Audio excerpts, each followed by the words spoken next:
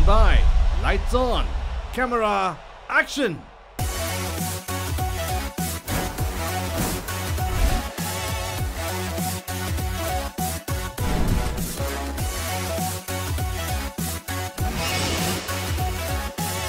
Coffee Studio with Muditha and Ishi.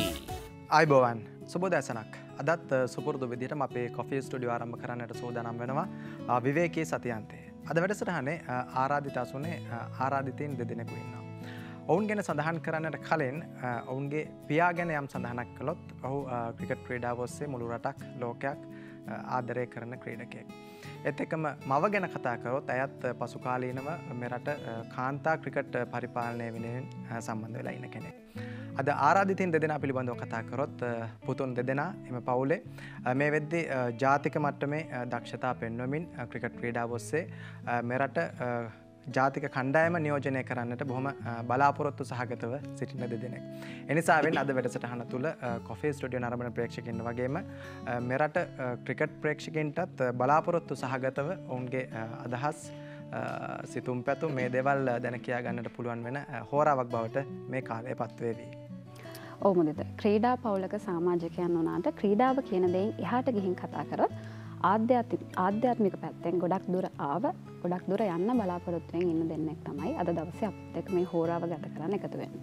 ඉතින් වර්තමානයේ වෙද්දී තරුණ පරපුරෙන් මම මේ කිව්ව කාරණාව ගිලිහී යන කාලෙක මම හිතන්නේ මෙවැනි තරුණයන් දෙදෙනෙක්ගෙන් අපේ ජීවිතයට ගන්න දේවල් බොහොමයක් තියෙනවා. ඉගෙන ගන්න දේවල් බොහොමයක් තියෙනවා. ඉතින් අද දවසේ මේ හෝරාව ඇතුළත අපි මේ පිළිබඳව කතා කරන්න සූදානම්ෙන් ඉන්නවා. ඉතින් වෙනද වගේම රසවත් හරවත් හෝරාවක් වෙයි කියලා අපි විශ්වාස කරනවා.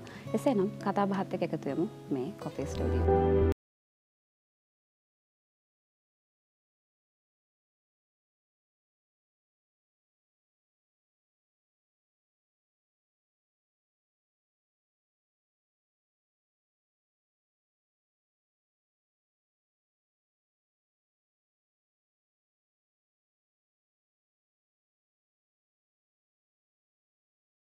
නමින් දුවිදු තිලකරත්න සහ රවිදු තිලකරත්න. අයිබෝන්. මුලින්ම ඔන්න තාත්තා ගැන වචනයක් කතා කරන්නට ඕනේ. හෂාන් තිලකරත්න ගැන. තාත්තා හින්දා තමුන්ගේ ජීවිතයට ලැබිච්ච ලොකුම ආලෝකය මොකක්ද? ලොකුම ආලෝකය ඉතින් තාත්තා ගැන වශයෙන් ඉෂ්ට කරන්න ඕන හැම යුතුයකම ඉෂ්ට කරලා තියෙනවා. අපි හොඳට සමාජයට හොඳ සිටිසන්ස්ලා හැටියට මේ තාත්තා අපි හැදුවා. හොඳ නරක ඔක්කොම කියලා දීලා ඉතින් තාත්තා කෙනෙක් වශයෙන් කරන්න තියෙන හැමදේම තාත්තේ ඉෂ්ට කරා. ඉතින් අපි හිතනවා අපි ගොඩාක් වාසනාවන්තයි කියලා. ඒ වගේ තාත්තෙක් ලබන්න. රවින්ද්‍ර දැන් මේ තාත්තගේ ක්‍රිකට් ජීවිතයෙන් මේ වඩාත්ම මතක හිටන මොහොත මොකක්ද? මතක හිතන මොහොත තමයි මම හිතන්නේ 96 World Cup වින් එක තමයි. ඒත් අපි ඉතින් ගොඩක් පොඩි තාත්තා සෙල්ලම් කරද්දිත් මට හොඳටම මතක ඉනිං එකක් තමයි ඕවල් එකේ තාත්ති නිව්සීලන්ඩ් එක 100ක් ගාවා. ඒතර ඒක අපි අවුරුදු 7ක් විතර තේරෙන වයසක හිටියේ. ඒකින්ද ඒ මතකය ගොඩක් තියෙනවා තාම. එතකොට දැන් වර්තමානයේ වෙද්දී දෙන්නගේ ක්‍රිකට් ජීවිතේ මොන වගේ තැනකද තියෙන්නේ? දැනට දෙන්නම ක්ලබ් සෙල්ලම් කරනවා. මම BRC කණ්ඩායම සෙල්ලම් කරනවා. ඒ වගේම රවින්දු NCC කණ්ඩායමට දෙන්නම පන්දු යවන්න විදිහට තමයි වැඩි දක්ෂතාව පෙන්වන්නේ. වැඩි පන්දු යවන්න තමයි දක්ෂ දෙන්නම. දැන් තාත්තාගේ බැටිං සයිඩ් එක එච්චර ෆලෝ කරන්න හිතේ නැද්ද? තාත්තගේ බැටිං දක්ෂතාවය දොකුවට පිහිටලා නැහැ. ඒකින්ද පන්දු යවන අතින් තමයි ක්‍රීඩාවේ දැන් අපි නිරතලා ඉන්නේ. ඒත් පොඩි මල්ලි ඇත්තටම කිව්වොත් හොඳට පිටිකරණෙත් යෙදිලා ඉන්නවා. ඒකින්ද තාත්තක් පැත්ත කව කරනවා. කවුරු ඉන්නවා. හරි එහෙමනම් රවින්දු දුවින්දු අපි වැඩසටහන පැත්තට හැරෙමු. අපි මුල් විනාඩි කිහිපේ ජීවිතේ පොඩ්ඩක් ආපස්සට ගිහිල්ලා විශේෂ තැන් කිහිපයක් ගැන අහලා බලන්න ලෑස්ති. එහෙමනම් අපි සූදානම් රිවයින්ඩ් සෙග්මන්ට් එකට. Rewind. හොඳයි පාසල් කාලයට ගියොත් එහෙම දැන් දෙදෙනාම කොළඹ තමයි අධ්‍යාපනය ලබන්නේ. නමුත් දුවින්දුට අවස්ථාවක් ලැබෙනවා පසු කාලීනව මහනුවර ගිහිලා ත්‍රිත්ව විද්‍යාලයේත් අවසන් වසර 3ක් විතර නේද? වසර 3ක්. මුලින් දැන් දුවිදුගෙන් පටන් ගත්තොත් එහෙම දැන් මේ වෙනසට භාජනය වෙන්නේ අයියා විදිහට වානේ. කොළඹ යම් කාලයක් ගත කරනවා සහ නුවර හාත්පසින්ම වෙනස් සංස්කෘතීන් දෙකක් හිත මිතුරන් වුණත් ඔවුන්ගේ සිතුම් පැතුම් වුණත් ගොඩක් වෙනස්. මේ වෙනස කොහොමද දැනෙන්නේ? මුලින්ම මට නුවර යන්න සිද්ධ වුණේ මට හිතුණා මට අලුත් කියන්නේ ස්ටාර්ට් එකක් අවශ්‍යයි කියලා. ඉතින් මම තාත්තිත් එක්කත් කතා කළා. ඒකට ගොඩාක් උදව් කරා කුමා සංගක්කාරවාමි. එක රැයකින් ටක් ගාලා ට්‍රීනිටි එකට දැම්මා. ගොඩාක් උදව් කරා ඒ පැත්තෙන්. ඊට පස්සේ ට්‍රීනිටි එකට ගියා. ඊට පස්සේ එතකොට තමයි මට තේරුනේ නුවරයි කොළඹයි ගොඩාක් වෙනස් කියලා. කියන්නේ දවසක් මම ගිය සතියේම මට හවස 5ට හරි 6ට කඩේට ගිහිල්ලා මොකක් හරි ගන්න අවශ්‍ය වුණා. මම යනකොට කඩ ඔක්කොම වහලා. එදෙන් පස්සේ තමයි තේරුනේ නුවර ගොඩාක් වෙනස් කියලා කොළඹට. නමුත් ඒ නුවරට ගිය ඒ අවස්ථාවෙන් තමයි අතර මම අදටත් ක්‍රිකට් ගහන්නේ. මම ගියේ නැත්තම් මම හිතන්නේ මම මේ ක්‍රීඩාව අද වෙනකන් කරගෙන යයි කියලා. නමුත් එතනට ගිහිල්ලා සම්පත් පෙරේරසර තමයි මාව හැදුවේ. පන්දියාවන කරේ. ඉතින් නුවරට ට්‍රිනිටි කොලෙජ් එකට යෑම ඉතාමත් මගේ ජීවිතේ තීරණාත්මක අවස්ථාවක්. දැන් අර හිත මිතුරෝ ගත්තාම කොළඹ යාළුවද හොඳ නුවර යාළුවද හොඳ? යාළුවා අතින් ඇත්තටම හොඳයි. කියන්නේ ලොකු වෙනසක් නැහැ. හැබැයි නුවර මහනුවර කියන ස්ථානය මගේ හදවතේ හැමදාම වෙනම තැනක් තියෙනවා. මොකද ඕන තරක මං කියනවා අද වුණත් මං ක්‍රිකට් ගහන්නේ මං නුවර ගිය රවින්ද කොහොමද පාසල් කාලේ මේ අර ක්‍රිකට් ක්‍රීඩකයෙක් කියන එක අපි පැත්තකින් තිබුණොත් එහෙම නිකන් පාසලේ රවින්දු කියපුවාම මොන විදිහට කැපිපෙනෙන චරිතයක්ද?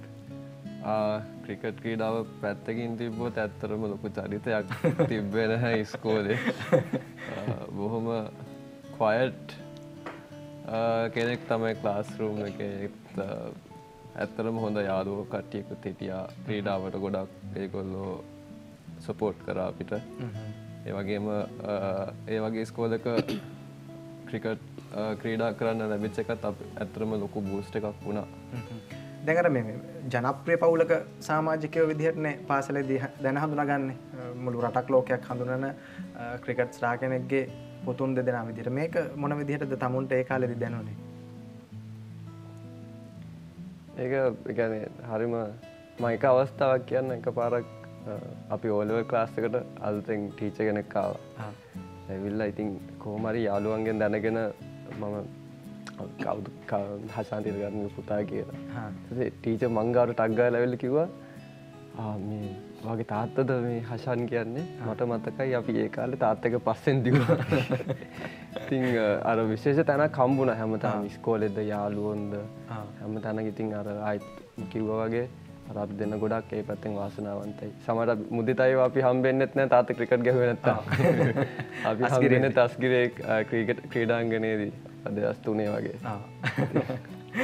ඉතින් දැන් මම අහුවොත් එහෙම දොවිඳු මේ දැන් ක්‍රිකට් ක්‍රීඩා කරපු පළියට හැමෝටම අවස්ථාව උදා වෙන්නේ නැහැනේ. ජාතික කණ්ඩායම නියෝජනය කරන්නට, තමුන්ගේ රට නියෝජනය කරන්න. නමුත් දැන් අලුතෙන් ක්‍රිකට් ක්‍රීඩාවට එන ඕනෑම තරුණයෙකුට විශේෂ අවස්ථා තියෙනවා.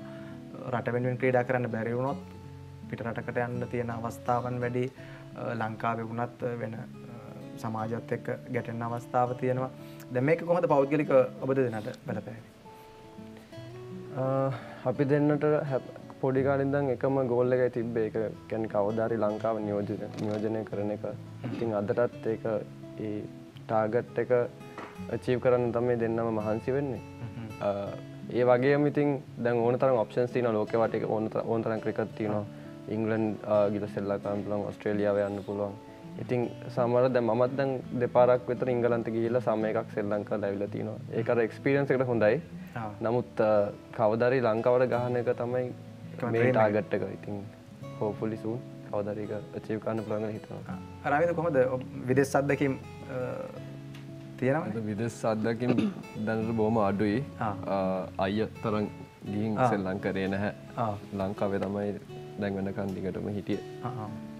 හොඳයි. දැන් රවින්දු නම් මොඩලින් වලට කැමැත්තක් තියෙනවා කියන එක දන්නවා. දුවිඳු පුංචි කාලේ ඉඳන් ක්‍රිකට් පැත්තෙන් ඉදිරියට යන්නද බලාපොරොත්තුවක් තිබ්බ නැත්නම් වෙන මොකක්ම හෝ බලාපොරොත්තුවක් තිබ්බද මේ පැත්තෙන් ඉදිරියට යනවා කියලා? පුංචි කාලේ ඉඳන්ම අර අපි හැමලෙම දැක්කේ ඇහුවේ ක්‍රිකට්. ඒ කියන්නේ අපි හිටපු ඒ කියන්නේ ඇට්මොස්ෆියර් එකත් හැමදාම ක්‍රිකට් තිබ්බේ. ඉතින් අර තාත්තිවත් දැක්කම අපි දෙන්නගේම හීරෝ තාත්ති පොඩි කාලේ ඉඳන්. ඒකට අපි කවදාද හිතුව තාත්තා වගේ වෙන්න ඕනේ, ක්‍රිකට් ක්‍රීඩකයෙක් වෙන්න ඕනේ කියලා. ඉතින් එතනින් එහාට කිසිම දෙයක් හිතුන්නේ නැහැ. කවදාරි ක්‍රිකට් ක්‍රීඩකයෙක් වෙනවා කියලා තමයි හිතුනේ පොඩි කාලේ ඉඳන්. දැන් අර හෂාන් තිලකරත්න කියන නම ඇහුනහම අපිට මේ මුලින්ම මතක් වෙන්නේ අර දුමිදු කිව්වා වගේ 96 ලෝක කුසලානය දිනපු මොහොත සහ ඒ මොහොතේ කණ්ඩායම නියෝජනය කරපු ඒ අනිකුත් ක්‍රීඩකයන්ට අදටත් මම හිතන්නේ විශාල ප්‍රතිචාරයක් ජනප්‍රියත්වයක් කැමැත්තක් මේ රටේ ලෝකේ තියෙනවා. දැන් ඔබට පෞද්ගලිකව අවස්ථාව උදා වුණානේ මේ හැම ක්‍රීඩකයෙක්ම ඇසුරු කරන්න තාත්තගේ යාළුවෝ විදිහට ඒ පවුල් වල කට්ටිය එතකොට එයාගේ දූ දරුවන් බොහොම සමීපව ඇසුරු කරන්න ලැබුණානේ. ඒක මොන වගේ මතකයක්ද තියෙන්නේ 96 කණ්ඩායමේ සමාජිකයන්? ඒ කණ්ඩායමේ සියලු දෙනාම ඒ කියන්නේ ෆැමිලිස් පවුල් ඔක්කොම නිකන් අදටත් ලොකු එක්ස්ටෙන්ඩඩ් ෆැමිලි එකක් වගේ. ඔක්කොම හරිම ක්ලෝස් ඕනම දුකටද සැපටද ඔක්කොමලා එකතු වෙනවා. ඉතින් අපිට වුණත් අපේ ක්‍රිකට් ජීවිතය ගත්තත් ඕන තරම් ඇඩ්වයිස් දෙන්න අපිට 96 කණ්ඩායමේ සියලු දෙනාම කතා කරනවා. ඉතින් ඒ වගේම තමයි එකපාරක් මට මතකයි අන්ඩර් 15 ගහන කාලෙනවත් සමහරට අපි හොඳට සෙල්ලම් කරන්න නැති වුණාම අර්ජුන මාමි ගෙදරට උනත් අපිට එන්න කියලා හිත හයි කරලා කියන්නේ හොඳට දිරිමත් කරලා අයිත් හොඳට සෙල්ලම් කරන්න කියලා අපිට අවවාද දීලා ඕනතරම් අවස්ථා තියෙනවා. රවිදු කවුද ඒ වගේ මතකයේ ඉන්න ක්‍රීඩකයෝ 96 කණ්ඩායමේ ගොඩක් තමුන්ගේ ජීවිතයට සමීප? ගොඩක් සමීපයි. අපේ ඇත්තටම නම් වශයෙන් කිව්වොත් ඔක්කොම මතක් කරන්න වෙනවා. ඒත් පොඩි මතකයක් තියෙනවා. ඇත්තටම අපේ 2016 රොයල් තෝමියන් එක අපි පැරදුනා. පැරදිලා 50 වෙන් කවුන්ට් එකට කලින් රෑ තාත්තිලගේ get together එකක් තිබ්බා 96 World Cup එකේ anniversary එක. ඊට පස්සේ එදා රෑ අසංක ගුරුසිංහ මාවි මට කතා කරලා පොඩ්ඩක් මොටිවේට් කරලා ඊට පස්සේ ඊළඟ දවසේ මැච් එක දිනලා මට විකට් කඩුළු 5කුත් ලබා ගන්න අවස්ථාව ලැබුණා. ඒකින්ද ඒකත් බොහොම හොඳ මතකයක් තමයි. ඒ වගේ අර මේ තාත්තගේ දැන හඳුනුම්කම් මත තවමත් මේ සම්බන්ධතාවයන් තියෙන විදේශ ක්‍රීඩකයෝ ඉන්නවද? ඇත්තටම මොයින් කාන් ඒ වගේම මොයින් කාන්ගේ පුතත් හොඳ යාළුවෙක්. එයාත් පාකිස්තානයේ ක්‍රීඩා කරනවා. හරි. එහෙමනම් අපේ වැඩසටහනේ මුල්ම විරාමය ලබා ගන්නට සූදානම් වෙන්න තවත් දේවල් රවින්දුගේ සහ දුවින්දුගේ ජීවිතය තුළ මුණ ගැහෙන වෙනත් පැතිකඩයන් පිළිබඳව තොරතුරු කතා බහ කරන්නට සූදානම්. මේ ලැස්තිය පළමු විරාමය ලබා ගන්න. Stand by. Lights on. Camera. Action.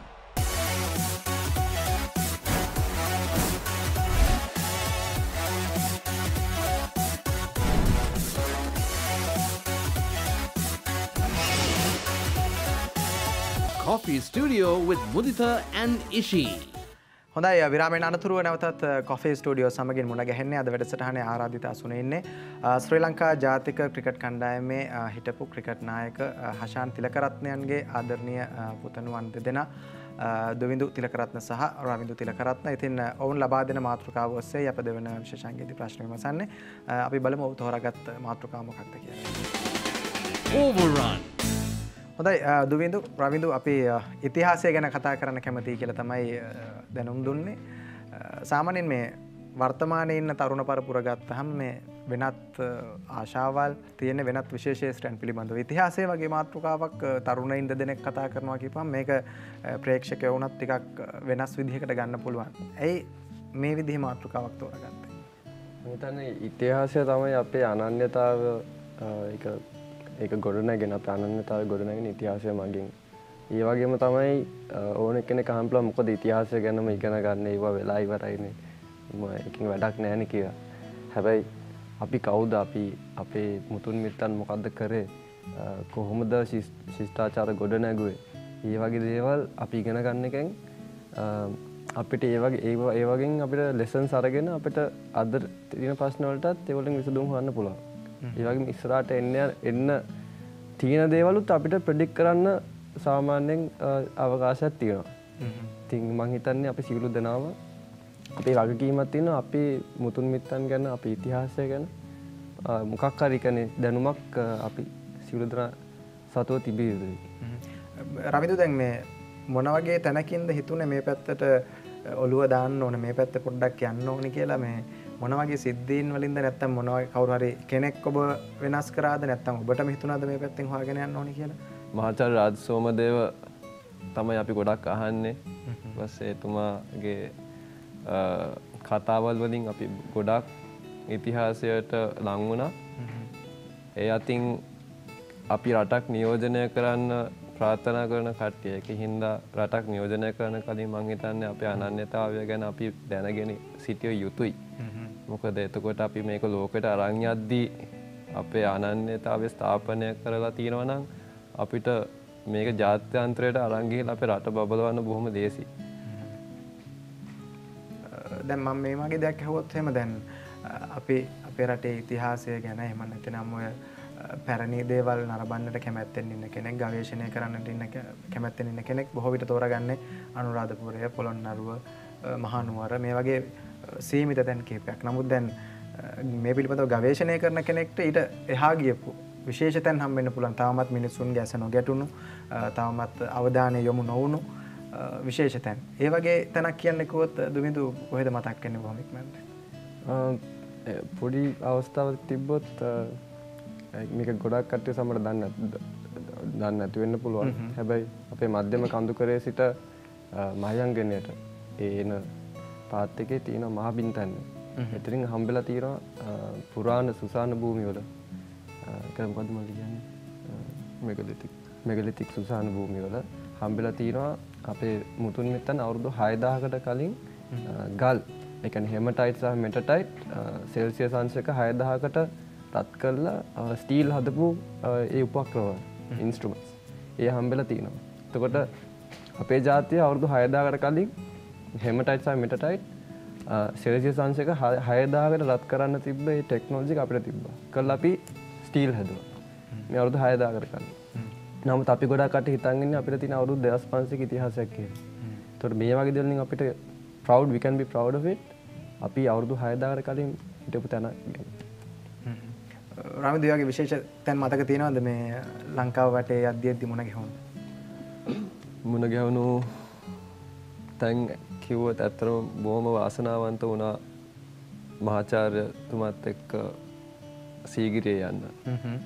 ඉතින් මං හිතන්නේ මං ඉස්සර අපි ගොඩක් කට්ටිය පොඩි කාලේ ගොඩක් සීගිරිය යනවා. ඒත් අපි කායිටම දන්නේ නැතුව තේරුමක් දන්නේ නැතුව අපි උඩට නගින එක විතරයි කරන්නේ. ඒත් මහාචාර්යතුමත් එක්ක ඒ ගමන යනකොට බොහොම ගොඩක් අලුත් දේවල් ඉගෙන ගත්තා. ඇයි මේවා මේ විදිහට හදලා තියෙන්නේ? එතකොට වාරි මාර්ග ක්‍රමය කොහොමද හැදුවේ? ඒ වගේම ඒකේ තියෙන ආටිස්ටික් පැත්ත, ජියෝමෙට්‍රිකල් පැත්ත හැම දෙයක්ම මහාචාර්යතුමාගෙන් ඉගෙන ගත්තා. එතකොට ඒ වගේම ඒක හදපු කෙනා කාශ්‍යප රජතුමා ගැන මොන වගේ පර්සනැලිටි එකක්ද තිබ්බේ? එතුමාගේ විෂන් එක ගැන ගොඩක් ඉගෙන ගන්න ලැබුණා. කවදාවත් සීගිරිය කියන්නේ කවදාවත් දැකපු නැති පැත්තක් දකින්න ලැබුණා ඒ ගමනින් කියන මම හිතන්නේ ඒක අලුත් දෙයක්.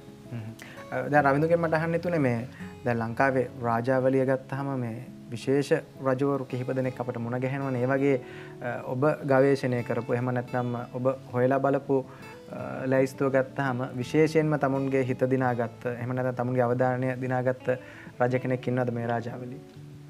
එක් රජතුමෙක් හිතට එනවා. ඒ සීල දනම හිතයි දුටුගැමුණු රජතුමා මහරජ ගාමිණී අබය.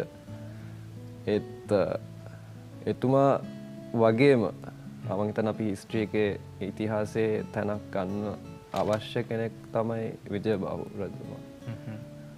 විජයබාහු රජතුමාත් කරපු අපේ කැම්පේන් එක රට නිදොස් කරගන්න ඒකත් මම හිතන්නේ අපි ගොඩක් ඒකට හෘදයාංගමය වෙන්න ඕනේ. ඒකට ගොඩක් අරු කරන්න ඕනේ. එතුමාට ඒ තැන අපි ලබා දෙන්න ඕනේ. හොඳයි, දැන් ඉතිහාසය ගැන කතා කරන නිසා මෙහෙම දෙයක් අහන්න හිතුණා. දැන් ලංකාවේ ඉතිහාසය ගැන දෙන්නම අධ්‍යයනය කරලා තියෙනවනේ. ඒ වගේ තව කැමැත්තක් තියනවද වෙනත් රටක ඉතිහාසයක් හරි වෙනත් තැනක ඉතිහාසයක් ගැන හරි එහෙම හොයන්න කැමැත්තක් තියනවද? ඔව් අනිවාර්යෙන්. මම හිතන්නේ ග්‍රීක් හිස්ටරි සහ රෝමන් හිස්ටරි ඉතාමත් මහත් ශිෂ්ටාචාර ඒවා වලින් අපිට ඉගෙන ගන්න ගොඩක් දේවල් තියෙනවා. ඉතින් ඒ පැත්තට කවදාරි චුට්ට ඉගෙන ගන්න ලොකු ආසාවක් තියෙනවා. ලංකාවේ වගේ බලාපොරොත්තු වෙන්න තැන් තියෙනවද මේ තාමත් යන්න නොලැබුණු? තාමත් යන්න නොලැබුණු තැන්. මං හිතන්නේ නැගෙනහිර පැත්තට කියන්නේ අම්පාර ඒ පැත්තේ ඉතාමත් ලස්සන අලංකාර පුරාණ විහාරස්ථාන තියෙනවා. ඉතින් මම හිතන්නේ දැන් මේ පාර ක්‍රිකට් සීසන් එක ඉවර වෙච්ච ගමන් ඒ පැත්තට ගිහින් පුළුවන් වුණොත් මහාචාර්යතුමත් එක්කම ගිහින් මේ තැන් බලන්න ගිහිල්ලා සඳ පුදා ගන්නත් හිතේට ආසාවක් තියෙනවා. මේ දැන් අර අපි ආරම්භයේදීම කිව්වනේ මේ වර්තමාන තරුණයින් ඇවිල්ලා ටිකක් වෙනස් මාතෘකා වෙනස් විෂයන් හොයාගෙන යන පිරිසක් ඉන්නේ. දැන් දුවිඳු සහ රවිඳු මේ විදිහේ ගවේෂණාත්මකව ඉතිහාසය දිහා බලන එක ගැන තමුන්ගේ සමකාලීන මිතුරන් මිතුරයන් මොන වගේ අදහසක්ද දක්වන්නේ? ඔයා වැඩකට නැති දේවල් කියනවද නැත්නම් ඔයාලා දිරිගන්නනවද? කොහොමද ඒ කට්ටියගේ ප්‍රතිචාර? ප්‍රතිචාර ඉතාමත් හොඳයි. ප්‍රතිචාර ඉතාමත් හොඳයි. මම හිතන්නේ අපිත් ඉස්සෙල්ලම හිතන්නේ ඒකයි. අයි අපි හිත පසුගිය දෙයකට යොමු කරන්න කියලා අපි හිතනවා. බට් ඇත්තටම මේක බලද්දී history repeats. so ඒක නැවත නැවත වෙනවා. ඒ ගම්ම්‍යතාවය ඇති වෙලා තියෙනවා. ඒකින්ද අපි අපේ පිටිපස්සේ කියන අතීතයේ වෙච්ච දේවල් අධ්‍යයනය කරන්න පටන් ගත්තට පස්සේ අපිට ඉස්සරහට වෙන්න තියෙන දේක් ගැන පොඩි අයිඩියා එකක් ගන්න පුළුවන්. ඒකින්ද හැම දෙයක් ගැනම ඉන්ෆෝම් වෙලා ඉන්න එක මම හිතන්නේ ලොකු දෙයක්. දැන් අම්මගෙන තාත්තගෙන කොහොමද තියෙන සපෝට් එක නැකට? අපේ අම්මා ඉතාමත් අම්මයි තාත්තේ දෙන්නම ඇත්තටම ඉතාමත් නැඹුරුයි මේ කාර්යය ඉතිහාසය ගැන ඉගෙන ගන්න. විශේෂයෙන් අපේ අම්මා. ඉතින් ඇත්තටම අපි වුණත් ගෙදරවත් එකට හිටියොත් අපි ගොඩක් කතා වෙනවා ඉතිහාසය ගැන, අපි හිටපු රජවරු ගැන, අපේ තිබ්බ ඒ ශිෂ්ටාචාර ගැන ඉතින් ගොඩක් කතා වෙනවා. හොඳයි. එහෙමනම් අපි ඔන්න ටිකක් වෙනස් පැතිකඩක් එළියට ගන්නට උත්සාහ කළේ දුවිඳුගෙන් සහ රවිඳුගෙන්. තවත් තොරතුරු කතා බහ කරන්නට බලාපොරොත්තු වෙන්නේ ඉන්නේ. ඊට කලින් විරාමයක් ලබා ගන්නවා. Stand by. Lights on. Camera action.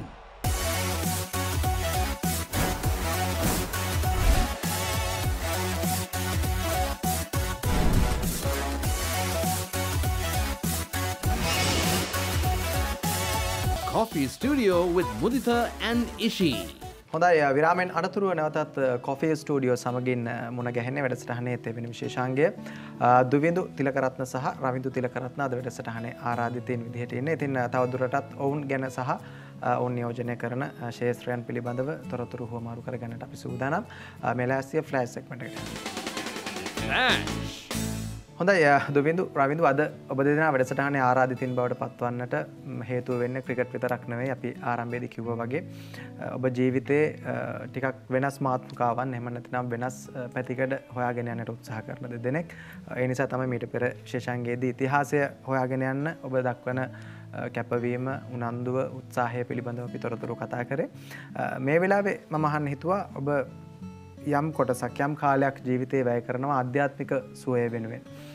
මේ කාරණාවත් මම හිතන්නේ වර්තමානයේ වෙද්දී තරුණ පරපුරෙන් ටිකක් දුරස් වෙලා තියෙන්නේ. එදිනෙදා තියෙන කාර්ය බහුලත්වය, තරඟකාරීත්වය මේ දේවල් එක්ක. මේ වගේ වටපිටාවක දැන් ඔබ දෙදෙනා ඉන්නෙත් බොහොම තරඟකාරී වටපිටාවක. නියෝජනය කරන්නේ ක්‍රිකට් ක්‍රීඩා ශාස්ත්‍රය. එතකොට ජීවත් වෙන්නේ නාගරික සමාජයත් එක්ක. මේ වගේ වටපිටාවක් තුළ හැකියාවක් තියනවාද ආධ්‍යාත්මික දේවල් වෙනුවෙන් කාලය වැය කරන්නට? ඔබ හිතනවාද ඒන් ප්‍රතිඵලයක් තියෙනවා කියලා? මෙතන අපිට ඕන වෙලාවක කරන්න පුළුවන් දෙයක්. ක්‍රිකට් ගහනවා හරි තමන් වැඩ කරන පරිසරයක හරි ඕන වෙලාවක කරන්න පුළුවන් දෙයක් තමයි බුදුරජාණන් වහන්සේ අපිට දේශනා කරලා තියෙන්නේ.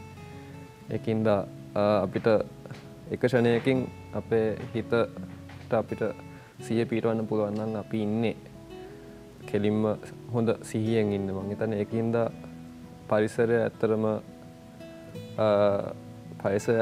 එකට බාධාවක් නැහැ. අපිට ඕන වෙලාවක කරන්න පුළුවන් දෙයක් තමයි. දැන් දුවිඳු මේ අර අධ්‍යාත්මික සුවය වෙනුවෙන් කාලය වැය කරනවා කියපුවහම මේක කෙනෙක්ට ටිකක් බරට හිතෙන්න පුළුවන්. මේක ටිකක් බරපතල මාතෘකාවක් විදිහට දැනෙන්න පුළුවන්. අධ්‍යාත්මික සුවය කියලා ඔබ මොනවද ඒ වෙනුවෙන් කරන්නේ? මොනවද පුරුදු පුහුණු කරන්නේ? ඒ වෙලාව ඇත්තටම කරන්න දැන් අපේ දුකක් හරි මොකද බරක් තේරෙනවා සතුටින් ඉන්න ක්‍රමයක් තමයි මේ අපිට භාග්‍යතුන් වහන්සේ දේශනා කරලා තියෙන්නේ. ඉතින් ඒක ඕනම ෆීල්ඩ් එකක වෙන්න පුළුවන්. ක්‍රිකට්ද ඕනම ෆීල්ඩ් එකක්. හැබැයි ඒ දේශනාව අපිට පුළුවන් නම් ප්‍රැක්ටිකලි ඒක ඇප්ලයි කරන්න අපිට පුළුවන් ඒ වෙලාවේ සතුටින් ඉන්න.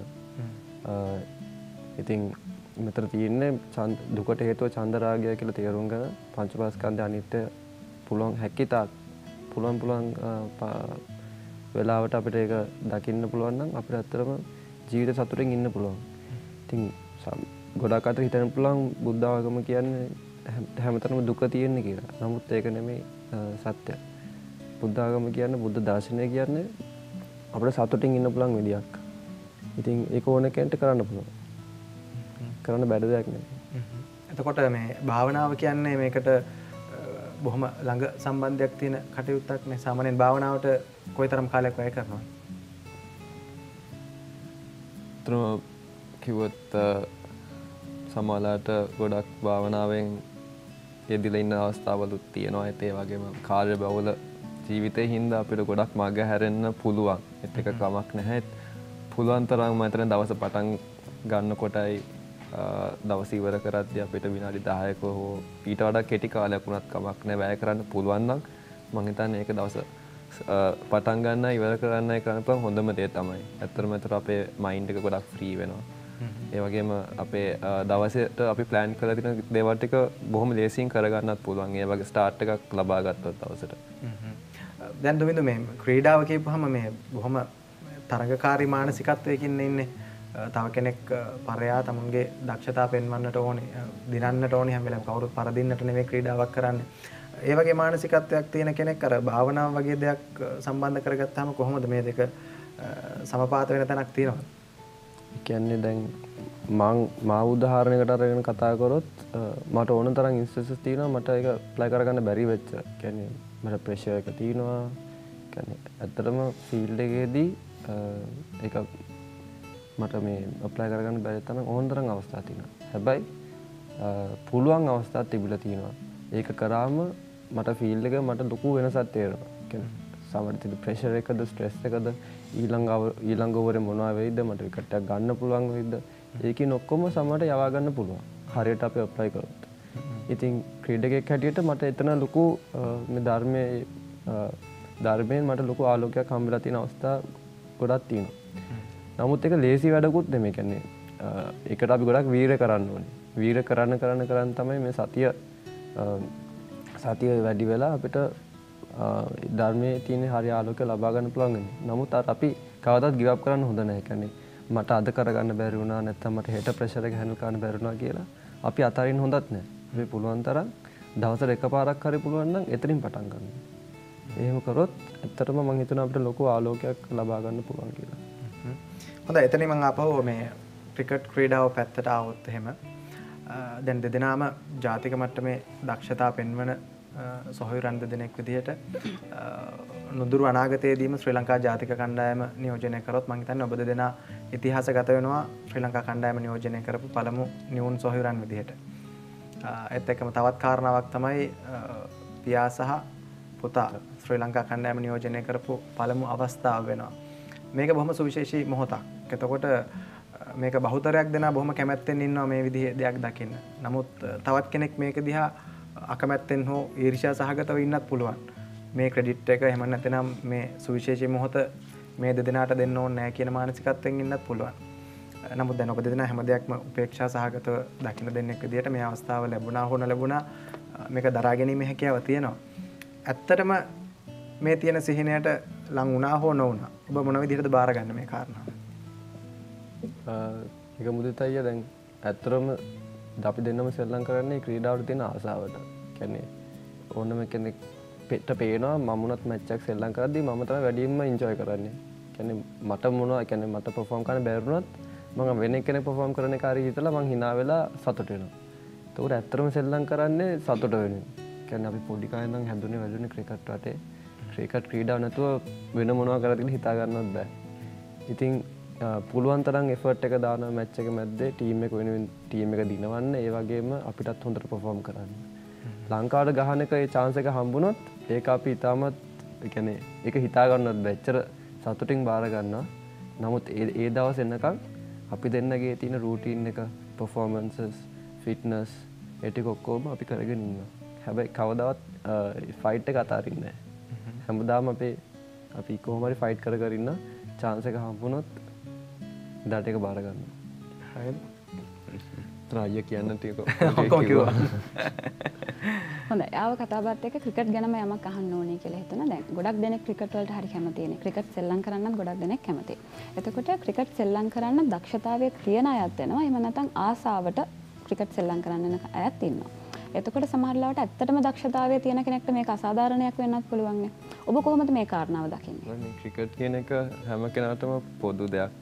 කියන්නේ ක්‍රිකට් ක්‍රීඩාව එච්චර කියන්නේ ගොඩක් කමියුනිටිස් ගොඩක් රටවල් නේෂන්ස් කිසිම බේදයක් නැතුව ලං කරපු ක්‍රීඩාවක්. ඒකින් හින්දා මම හිතන්නේ ඕන කෙනෙක්ට අවස්ථාව තියෙනවා ක්‍රිකට් ගහන්න. ඒත් ඒ වගේම අපි දැකලා තියෙනවා ක්‍රිකට් ක්‍රීඩාවට ඇත්තටම ඉමෙන්ස් ටැලන්ට් එකක් දක්ෂතාව ලොකු දක්ෂතාවක් තිබ්බ නැති කට්ටිය තමන්ගේ වර්ක් එතික් එකෙන් තමන්ගේ උනන්දුවෙන් සමාජයට ජාති කණ්ඩායම දක්වා නියෝජනය කරන්න අවස්ථාව තිබ්බ කට්ටිය. ඒ වගේම අයික අනිත් පැත්තක් තියෙනවා ස්කිල් එක තිබ්බ ටැලන්ට් එක දක්ෂතාව තිබ්බ කට්ටියත් ඒ තමන්ට යන්න පුළුවන් තැනට ගිය නැති කට්ටියත් ඉන්නවා. ඒත් ඒක තමයි ක්‍රිකට් ක්‍රීඩාවේ බියුටි එක තමයි ඒක. සෝ හැම කෙනාටම පොදු දෙයක්. ඒක දුමිද මම එක් කාරණාවට තවත් දෙයක් එකතු කරලා ඇහුවොත් එහෙම දැන් සමහරක් විට කෙනෙක් වෙනත් ක්‍රීඩාවට දක්ෂතා දක්වන කෙනෙක් වෙන්න පුළුවන්. නමුත් දෙමව්පියෝ හරි සහෝදර සහෝදරියෝ හරි බල කරලා එයා ක්‍රිකට් වලටම බලෙන් නැඹුරු කරනවා වෙන්න පුළුවන්. මේ ක්‍රිකට් එක්ක මුදල් ගැවසෙනවා, ජනප්‍රියත්වය ප්‍රසිද්ධිය ගැවසෙනවා මේ කාරණාත් එක්ක. එතකොට එයාගේ සැබෑ දක්ෂතාවය මගහැරෙනවා. මේ බැරි දෙයක් වෙනුවෙන් කාලය වැය කරනවා. එතකොට එතෙන්දී තමුන්ගේ පැත්තෙනුත් කරගන්න අසාධාරණයක් නේද? අනිවාර්යෙන්. ඒ වගේ මුණ ගැහෙන්නේ නැති වුණ තරම්. අනිවාර්යෙන්ම මට හොඳට ඕන තරම් හම්බෙලා තියෙනවා. නමුත් මම හිතන්නේ ෆයිනල් ඩිසිෂන් එක ඒ තීරණය ඒ පුද්ගලයාට ගන්න තියෙන්න ඕනේ. මොකද ඕනම දෙයක් අපි කරන්න ඕනේ අපි ඒක එන්ජොයි කරන්න ඕනේ. අපි සතුටු වෙන්න ඕනේ. අපි ඒකට පැෂන් එකක් තියෙන්න ඕනේ. ඉතින් මම හිතන්නේ අනිවාර්යෙන් ඒක දෙමාපියන්ට ඔක්කොමට වඩා ඒ පුද්ගලයාට ඒ ක්‍රීඩකයාගේ තීරණයක් වෙන්න ඕනේ. දැන් එතකොට මම විරාමයක් ලබා ගන්න කලින් බොහොම කෙටියෙන් අහුවොත් එහෙම දැන් වර්තමාන තරුණයන් ගත්තාම විශේෂයෙන් ඔය මත්ද්‍රව්‍ය වගේ දේවල් වලට යොමු වෙනවා. එතකොට සමාජ විරෝධී දේවල් වලට යොමු වෙන්න තියෙන ඉඩකඩ ගොඩක් වැඩි. දැන් ඔබත් තරුණ තරුණියන් නිතර ඇසුරු කරන ගමන් බිමන් යන දෙදෙනෙක් විදිහට මේ මොහොතේදී තමුන්ගේ ෆෝකස් එක හදා ගන්න ඕනේ මොන විදිහටද?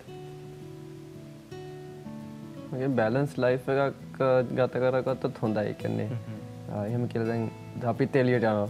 අපිත් යනවා ඕන තරම් යනවා. හැබැයි දැන් මම ගියොත් මම පෞද්ගලික මම මත්පැන් පාවිච්චි කරන්නේ නැහැ. ඒක මගේ පර්සනල් ප්‍රෙෆරන්ස් එක. නමුත් මේ වයසේදී මම හිතන්නේ බැලන්ස් ලයිෆ් එකක් ගත කරන්න ඕනේ අපි තරුණ කාලේ. නමුත් ඒ වගේම අපි මේ වග කියන්නත් ඕනේ අපේ ඇක්ෂන්ස් වලට. එහෙම වුණොත් එහෙම කරොත් මම හිතන්නේ ප්‍රශ්නයක් වෙයි කියලා. දැන් රවිදෝ ගෙදරින් නිදහස දීලා තියෙන්නේ ඕන තැනක යන්න එන්න ඕන දෙයක් කරන්න. නිදහස දීලා තියෙන්නේ ඒත් අම්මා පොඩ්ඩක් වැඩිපුර හොයනවා වැඩි. හොයනවා අම්මා හොයනවා හැමදේම හොයනවා. කවුරු ගැනද වැඩිපුරම හොයන්නේ? අයියා ගැනද මල්ලි ගැනද? මං ගැන තමයි. ෂුවර් නැද්ද ඒක? ඔව්. පොඩ්ඩක්වත් ෂුවර් නැහැ. ඒ කියන්නේ මොනවාරි පෙරවැරදි ඇති. පෙරවැරදි තියෙනවා. මොනවද වැඩිපුරම හොයලා තියෙන්නේ? දැන් මං හිතන්නේ පොඩ්ඩක් වැඩිපුර විනෝද වෙන්න ගිහිල්ලා ෆන් එක වැඩි චූටි මල්ලි මගේ ඡායාරූපයක් අරගෙන අම්මට පෙන්නපු අවස්ථාවක් තියෙනවා. කියලා. ඔව් ඒ කියන්නේ බලන් ඉන්න ඇති අද ඒකට තාම සමාව දීලා නැහැ යාට. ඒක දැන් පස්සේ පොඩ්ඩක් මොකද ඊට කලින් ගොඩක් ෆ්‍රීඩම් එක දීලා තිබ්බේ. එදා ෆෝන් කෝල් එකක්වත් දෙන්නේ නැති කාලයක් තිබ්බා. ඊට පස්සේ දැන් පස්සේ තමයි පොඩ්ඩක් ෆොටෝ එකකින් වැඩේ බලන්න පටන් ගත්තේ. අපි ගොඩක් ස්තුතිවන්ත වෙන්නත් ඕනේ. මොකද අම්මයි තාත්තට අපි ගැන ගොඩක් විශ්වාසයක් තියෙනවා. ඒ කියන්නේ ඕන තරක යන්න පුළුවන්. කියන්නේ අපිට හෙට අපිට අම්පාර යන්න ඕන නම් අපිට යන්න පුළුවන්. ආයෙත් කොහෙද යන්නේ ඉන්නේ කවද්ද කොහෙද ඉන්නේ ප්‍රශ්න කරන්නේ නැහැ. නිදහස වටිනවා. නිදහස තියෙනවා අපිට. ඉතින් අපි ඒ ගැන ගොඩක් ස්තුතිවන්ත වෙන්න ඕනේ අම්මටයි තාත්තටයි. දොවින්දුගේ වැරදි අඩුයිද? දොවින්දුගේ වැරදි ඇත්තටම ගොඩක්ම අඩුයි. ඔයාට සාපේක්ෂව අඩුයි. බොරුවට කියන්න බෑ. ඒ තරම් හොඳයි. ඒතර හොඳයි. දැන් නුවරනේ ගිය අන්තිම කාලේ ඉස්කෝලේ නුවරින් ඉඳලා හොඳයි එහෙනම් අපි තවත් විරාමයක් ලබා ගන්නට සූදානම් වෙන්නේ වැඩසටහනේ. නැවතත් බොහොම ඉක්මනින් මොන Stand by. Lights on. Camera. Action.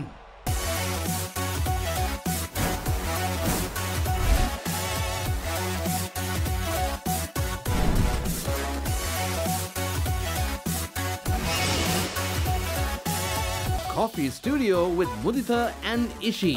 හොඳයි විරාමෙන් අනතුරුව නැවතත් කොෆී ස්ටුඩියෝ සමගින් මුණ ගැහෙන්නේ වැඩසටහනේ අවසන් විශේෂාංගය.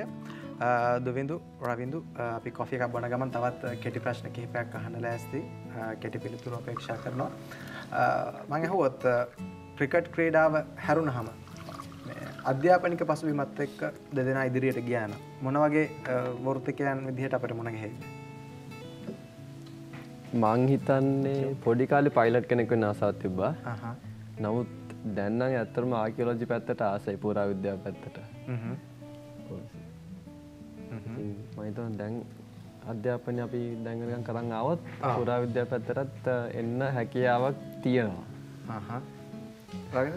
අපි පොඩි කාලේ මතන ඉස්කෝලේ යද්දී අපෙන් හැමදාම අහනවා මේ මොකද්ද කරන්න ආස ඔකියුපේෂන් එක කියලා පොඩි කාලේ අහනවානේ. මම දන්නේ මම හැමදාම ඒක තිබ්බේ ක්‍රිකටර් / පුරාවිද්‍යාව පැත්තෙන් ආකියොලොජිස්ට් කෙනෙක් කියලා තමයි තිබ්බේ. මොකද ඒක ඇත්තටම මතක් වුණේ මේ ළඟදී. රාජ් සෝමදේව මහාචාර්යතුමාගේ කතා අහද්දි තමයි මට මතක් වුණේ මේම කාලෙකුත් තිබ්බා ඉස්කෝලේ යද්දී. මම මගෙන් අහනකොට මම කිව්වේ ඇත්තටම ආකියොලොජිස්ට් කෙනෙක් කියලා තමයි කියලා. හරි.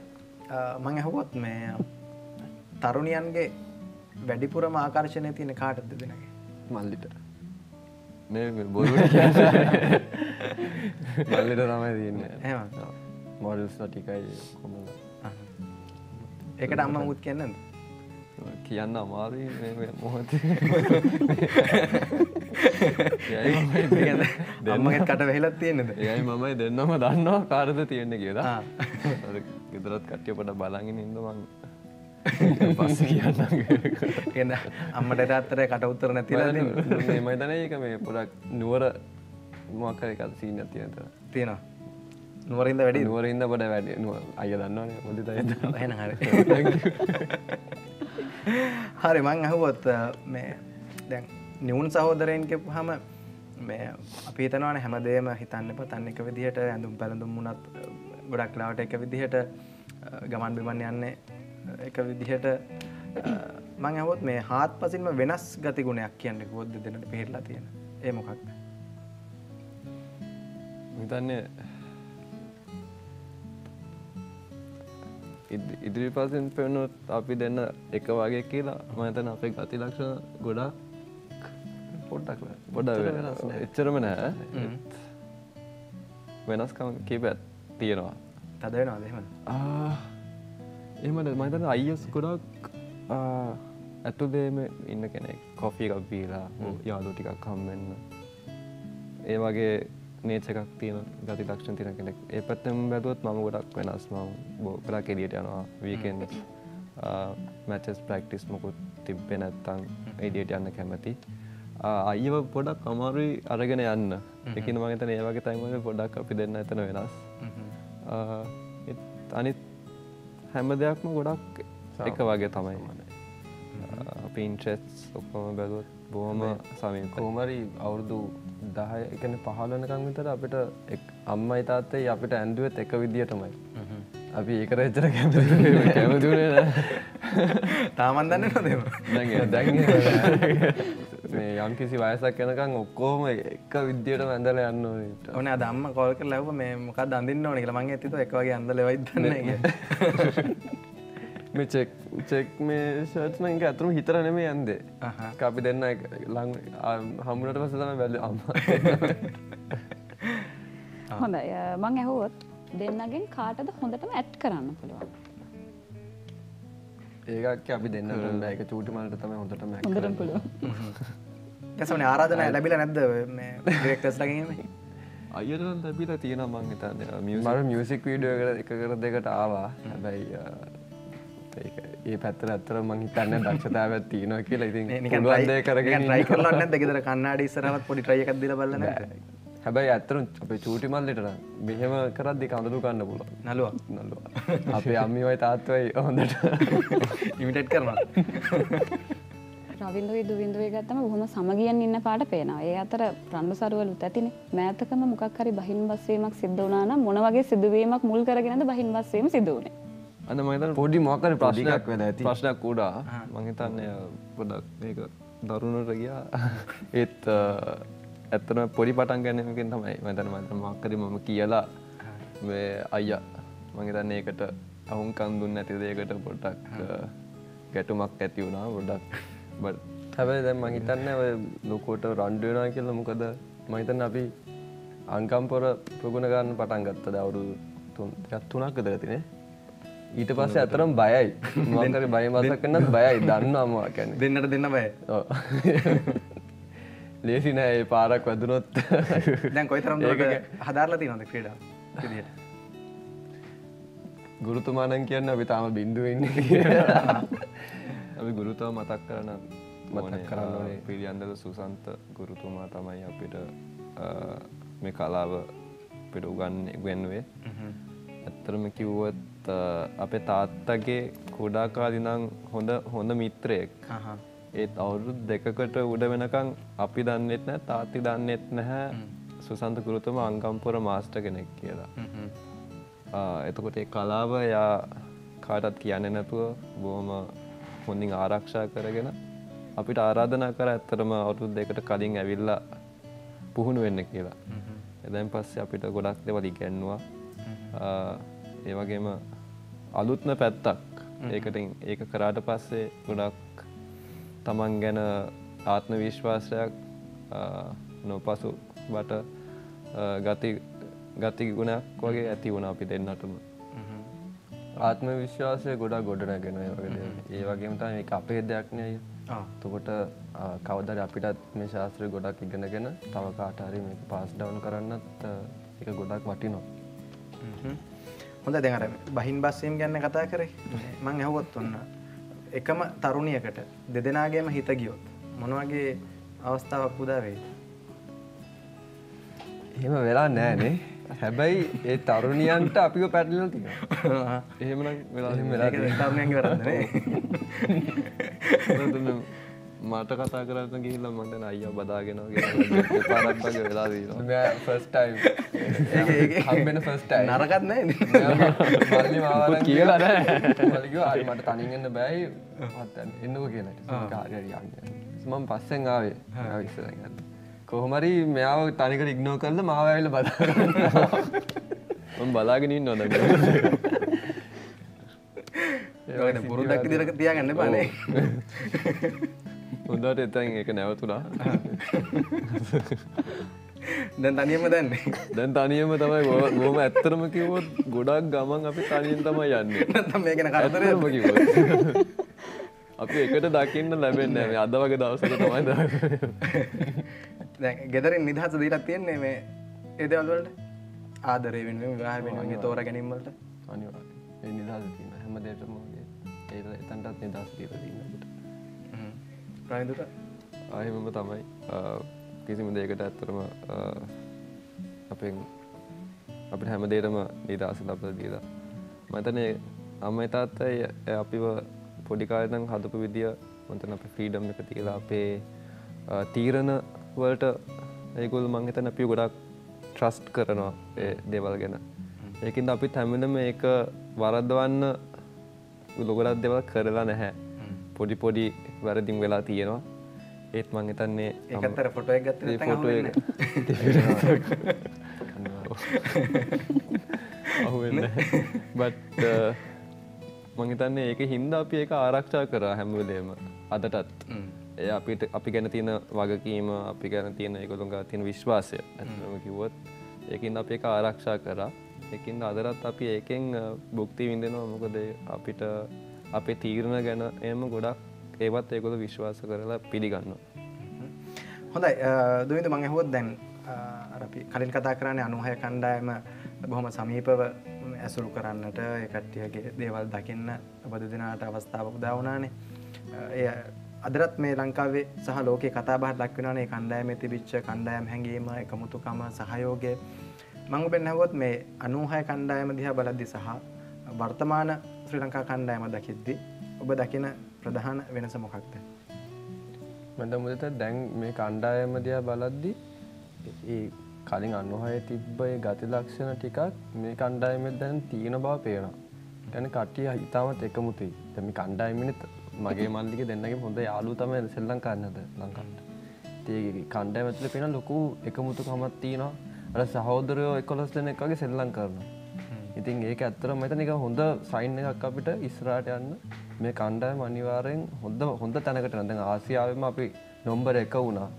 මම හිතනවා දැන් මෙහෙම ගියොත් අපිට මේ තියෙන සහෝදරකම මේ බැඳීම තියාගෙන එකට සෙල්ලම් කරොත් රටවලින් අපිට මේ තියෙන ලෝක කුසලානේ තමයි ලොකු දෙයක් කරන්න පුළුවන්. ඉතින් ඒක තමයි දැන් ඒ වගේ කණ්ඩායමක් තියෙනකොට අපිට හරි ආසයි ඒ කණ්ඩායමනේ සෙල්ලම් කරන්න කවදාද. ඉතින් ඒකට තමයි මහන්සි වෙන්නේ. නමුත් දැන් මේ කණ්ඩායමේ යන විදිය දැක්කම අපි ඔක්කොම සතුටු වෙන්න පුළුවන්. හොඳයි. මම ඇහුවොත් භාවනාව වෙනුවෙන් ලෝකේ කොයි හරි සුවිශේෂ තැනකට යන්න අවස්ථාවක් ලැබුණොත් කොහෙද තෝරගන්නේ?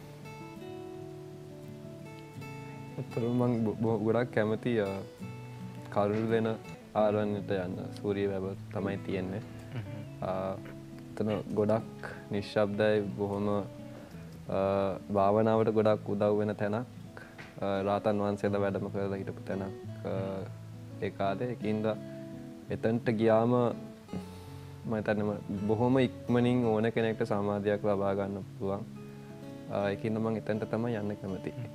දෙවිඳ අපි ලෝකයේ කොහේ හරි සුප්‍රසිද්ධ තැනක් ගත්තොත් කොහෙද? නිකන් හිතේ තියෙන කවදා හරි මෙතෙන්ද යන්න ඕන කියලා.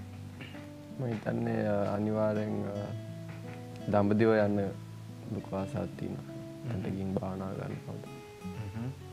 හරි. මම අහුවොත් දෙමව්පියන්ගෙන් දෙදෙනා වැඩිපුරම දෝෂාරෝපණයට ලක් වෙන දෙදෙනාගේ තියෙන වැරද්ද මොකක්ද?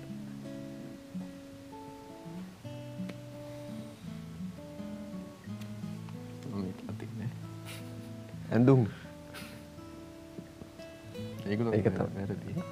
ඒ අම්මේ තාත්තේ වැරදි. නෑ ඇඳුම් කියන්නේ අපි ඇඳුම් නවලා දාන්නේ නැති එක. අපි දෙන්න හැමදාම ඒක තමයි අහගන්නේ. කියන්නේ අපි ඇඳුම් පල්ලයට යවුවට පස්සේ හොදලා යවන්න අපි ආයෙත් පල්ලට වෙලා අරගෙන යන්නේ නෑ උඩට. තාත්තට තමයි ගොඩක් ඔයකට අපිත් එක්ක තද වෙන්නේ. ඒක තමයි තියෙන ප්‍රශ්නේ. තමයි ගෙදර සැර කවුද දෙන්නේ? අම්මද තාත්තද? එහෙම සැර දෙන්නම නෑ. දැන් එහෙම සැර නෑ. බයි පොඩි කාලේ අපි දැන් පොඩි කාලේ නම් තාත්තේ තමයි සැර. අම්මේ තමයි ෂේප් එක බැලන්ස් කරන්න ෂේප් කරේ. නමුත් දැන් නම් ඇත්තටම එහෙම සැරයි කියලා නෑ දෙන්නම. දැන් තාත්තේ තමයි ෂේප් කරන්නේ. අම්මා සැරලද? සැරම නෑ. එහෙම කරලා තාත්තා ෂේප් කරලා හොඳයි. මම ඇහුවොත් ලංකාවේ දැකලා තියෙන සුන්දරම තරුණිය කවුද කියලා කාවද මතකයට එන්නේ? රවින්ද ගැස් දෙකත් උඩ ගියා එහෙම. මං හිතන්නේ අපේ අම්මගේ පරණ ෆොටෝස් ගත්තට පස්සේ අනිවාර්යෙන් අම්මා තමයි. අම්මා කියන්නේ අම්මගේ තරුණ කාලේ ෆොටෝස් ගත්තා. රවින්ද අම්මා තමයි. ඒ උත්තරේ මම. අපිට උන වැරදි එහෙම කියන එක වැරදි. එහෙම. ඒක ගැන කියන්නේ නැහැ මෙයා. කාලවකවානුවක් කිව්වේ නැහැ නේ ඉතින්. ඉස්සර කාලේ කියන්නේ හරි අපි මේක පවුලෙන් අයින් කරමුකෝ. ගෙදරින් පිට අම්මා නොවන පෙම්වතිය නොවන කවුද සුන්දරම තරුණිය? එහෙම කවුද නේ? එනම් පෙම්වතිය තමයි. පෙම්වතිය නොවන නෑ පෙම්වතිය. නෑ පෙම්වතිය නොවන කියලා අපි කියන්නේ. ඒකේ අම්මයි දෙන්නම් පැත්තකින් තිබ්බා. එන්නේ නැද්ද මතකද? කියන්න බැරි. අමාරු එකක් කියන්න අමාරුයි. ඉන්නවා කියන්න අමාරුයි නේ. කියන්න අමාරුයි. රවින්ද්‍රත් එහෙමද? එහෙම තමයි පොඩ්ඩක් හිතන්න වෙනවා. නෑ එක නමක් කිව්වොත් ගොඩක් කට්ටිය හර්ට් වෙනවා. ඊට වඩා හොඳයි කියන්න නැතුව ඉන්න එක. දැන් අයියා විතරද පෙම්වතා? නෑ ඉන්න. අය හින්දා දෙන්න හරි පරිස්සමෙන් උත්තර දෙන්නේ. මුදුම ලැජ්ජාවක් ආව එකපාර. දෙන්නට දෙන්න උදව් කරගන්න බලන්න. හරි. අවසාන ප්‍රශ්න මම අහුවොත් මේ කවදා හරි දවසක දැන් තාත්තා නම් ඕන තැන් හිතන්නේ ලෝකේ ගොඩක් රටවල් වලට එක්කන් ගිහලා තියෙනවනේ දෙන්නව. ඔබ දෙදෙනාට අවස්ථාවක් ලැබුණොත් අම්මවයි තාත්තවයි ලෝකේ කොහේ හරි සුවිශේෂී තැනකට ගෙනියන්න ඕනේ කියලා. කොහෙට දෙක්කන් යන්න බලාපොරොත්තුවක් සිහිනයක් විදිහට තියෙනවා. මම හිතන්නේ සැන්ටොරිනි ග්‍රීස්. ඒක අම්මා තාත්තා අරගෙන ආසයි. ඒ වගේම සවුත් ඇෆ්‍රිකා ගිහින් තිනවා. නමුත් මම දන්නවා අම්මී තාත්ති ගොඩක් කැමති සෆාරිස් යන්න. ඉතින් ඇෆ්‍රිකන් සෆාරියක් ආයිත් එකක් යන තිබ්බනම් ඒක දෙන්නම ගොඩක් සතුටු වෙයි. මොකද මුලින්ම මැවුනේ ඒක තමයි. අයියා කිව්ව කතාව තමයි සවුත් ඇෆ්‍රිකා වල සෆාරි එකක් යන්න තමයි. අපි 5 දෙනාට පුළුවන් නම් බොහොම ලස්සනයි ඒක. හරි. එහෙනම් දුවින්දු රවින්දු බොහොම ස්තුතියි අද අපේ ආරාධනාව පිළිගත්තාට වැඩසටහන පැමිණියාට විශේෂයෙන්ම ශ්‍රී ලංකා ජාතික ක්‍රිකට් කණ්ඩායම නියෝජනය කිරීමේ අපේක්ෂාවෙන් තමයි ජීවිතයේ මේ වෙද්දි බොහෝ කාලයක් කැප කරලා තියෙන්නේ සහ වර්තමානයේ වෙද්දි ඒ වෙනුවෙන් තමයි මහන්සි වෙන්නේ. ඒ නිසා මේ සිහිනය බොහොම ඉක්මනින් මල්පල ගැන්වෙන්නට අවස්ථාව උදා වෙන්න කියලා අපි ප්‍රාර්ථනා කරනවා. ශ්‍රී ලංකාවේ මුලින්ම ජාතික කණ්ඩායම නියෝජනය කරන නිවුන් සොහොයුරන් දෙදෙනා බවට පත් වෙන්න කියලා අපි සුබ ප්‍රාර්ථනා එකතු කරනවා. ඒ වගේ මතක් කරන්නට ඕනේ හෂාන් අයියා අප්සාරියක් දෙදෙනාම ගොඩක් හිතවත් සහ මාධ්‍යත් එක්ක බොහොම සමීපව වැඩ කටයුතු කරන දෙදෙනෙක්. ඒ නිසා ඒ දෙදෙනාත් සිහිපත් කරන ගමන් අපි වැඩසටහන ගැන පුංචි අදහසක් එකතු කරලා සමුගනිමු. අපි අනිවාර්යෙන් මේ ෂෝ එක ගොඩක් බලලා තිනවා. මම තාත්තිත් එක්ක ඇවිල්ලා තිනවා. ඉතින් හැමදාම බලනවා අපි. ඉතින් අපි දෙන්නටත් මේ වගේ අවස්ථාවක් හම්බුන එක ගැන බොහොම ස්තුතිවන්ත වෙනවා අයියට අයක්කට ඒ වගේම ස්වර්ණවාහිනිය ආයතනයට දෙහිවෙන් ස්තුතිවන්ත වෙනවා. හරි එහෙනම් නැවත සැරයක් රවින්දු දුවින්දු බොහොම ස්තුතියි අද පැමිණියාට. එහෙනම් හිතවතුනි මේ සූදානම කොෆි ස්ටුඩියෝ තුලින් අද දවසට සමුගෙන යන ලැබෙන සතියත් ලංකාවේ ඉන්න දන්න කියන සුවිශේෂී චරිතයක් සමගින් ඔබ මුණ ගැහිමේ බලාපොරොත්තු වෙන අදට සමුගන්න එතෙක් ප්‍රාර්ථනා කරන හැම දිනකටම සුවදායි සතියක්.